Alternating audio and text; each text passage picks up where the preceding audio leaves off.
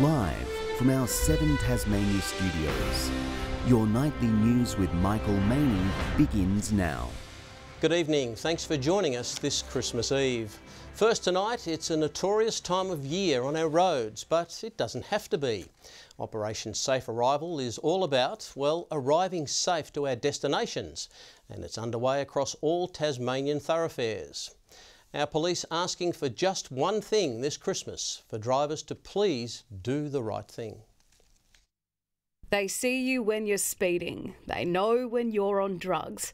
Not Santa Claus, but Tasmania Police, clocking drivers behaving badly. Naughty drivers is probably an understatement. People are doing things like travelling at 150 kilometres an hour on our highways. That particular driver was just a teenager and on his P's.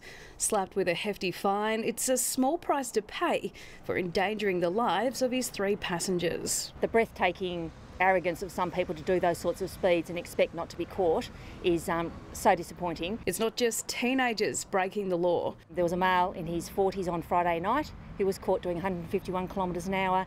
His vehicle was clamped straight away, $1,000 fine, lost his licence straight away. Tired eyes behind the wheel is another deadly combo.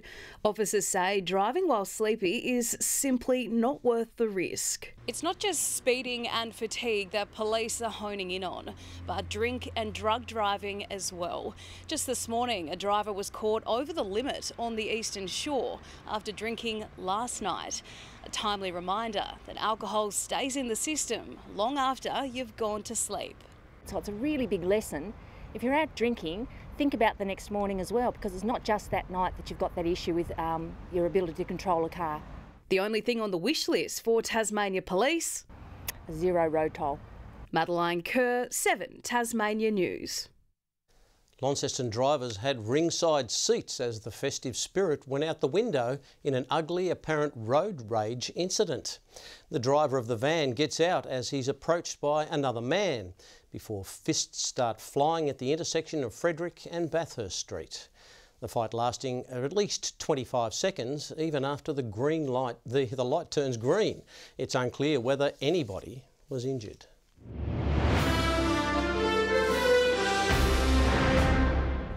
Travellers have been on their best behaviour today, passing through Tasmania's airports with ease to stay on Santa's nice list. Usually a chaotic time for terminals, it seems this Christmas Eve will be merry and bright despite the influx in people. Preparing for one of its busiest days, Hobart Airport has been pleasantly surprised by its flow of flights. It's been very steady and everybody's been really quite patient. I think everybody's really made a big effort to get the flights in, and I've noticed the baggage is really good. Music to the ears of interstate and international travellers. My daughter is coming from Brisbane for Christmas. Where have you come from? Well, America, of course, but we went to New Zealand and then came to Sydney and then here. Around 11,000 people took to Hobart's terminal today, with 40 flights touching down and 40 taking off. That's an increase of around 3,500 passengers from last year. Now, most of those, 2/3 of those people who are travelling through the airport are actually coming into Tasmania. Each reaching their destinations in time for Christmas Day. We're going to Bonarong, the wildlife sanctuary, tomorrow. We're here for a fun over 50s. 10-day tour, Tinsel in Tassie. 4,500 commuters also passed through Launceston Airport, one standing out from all the rest. We are expecting a very special long-haul flight tonight, somewhere in the wee small hours of tomorrow morning, and we're looking forward to the big fella arriving. And with minimal delays in play, there's no doubt Santa Claus is coming to town. Brianna Boylan, 7 Tasmania News. Tables have been set for around 400 people who'll enjoy a traditional Christmas meal tomorrow at Launceston's Community Christmas Lunch. Hosted by a number of local charities, this year's event at the Door of Hope Church is fully booked. The children get a present from Santa, but more importantly, everybody gets to enjoy the festive atmosphere. A lot of the individuals who may be coming along tomorrow might be experiencing the greatest poverty of all, which is social isolation. So being able to break that on Christmas Day is really important for us. IGA has donated the food, which will be prepared and served by volunteers. Another 100 takeaway meals will also be delivered to those who can't leave home.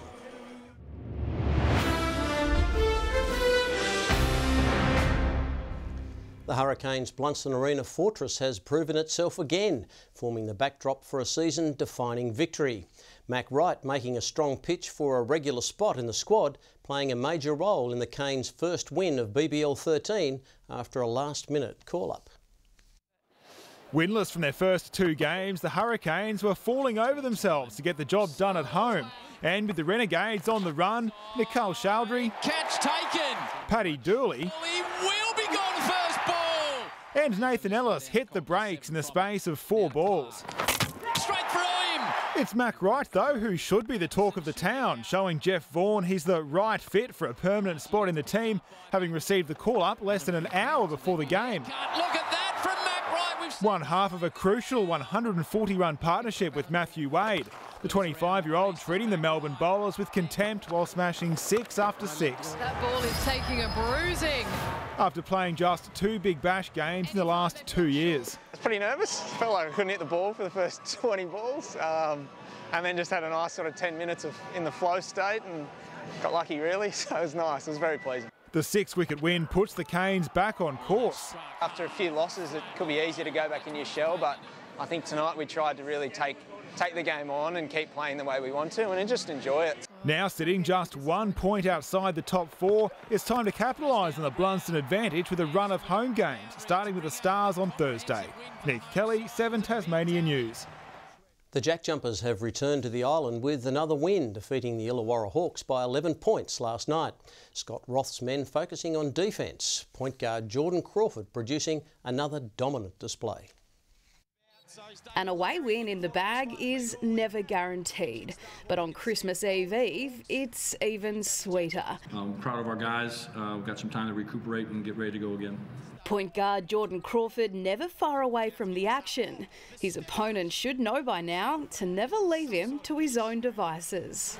Jordan Crawford, I've said it once, I've said it 1,000 times, Pete. I don't feel he can be guarded one-on-one. You have to literally hope he misses. 20 points in total, 4 rebounds and 1 assist. The Ohio native humble in his success. Being confident, my teammates are being confident in me, you know. After a hectic first quarter, the Hawks could have made a comeback. Here come the Hawkies.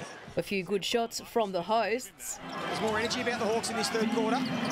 They have come out with a little more energy. But no more so than the Jackies. The clock ticking down, Will Magnay and Clint Steindl returning to the court. The JJs, they're not taking the foot off the gas. With less than 5 minutes to go, Captain Steindl doing what he does best, defending the island, earning him a pat on the back from coach. I thought Clint was fantastic tonight, especially in their zone. The final score, 100 points to 89.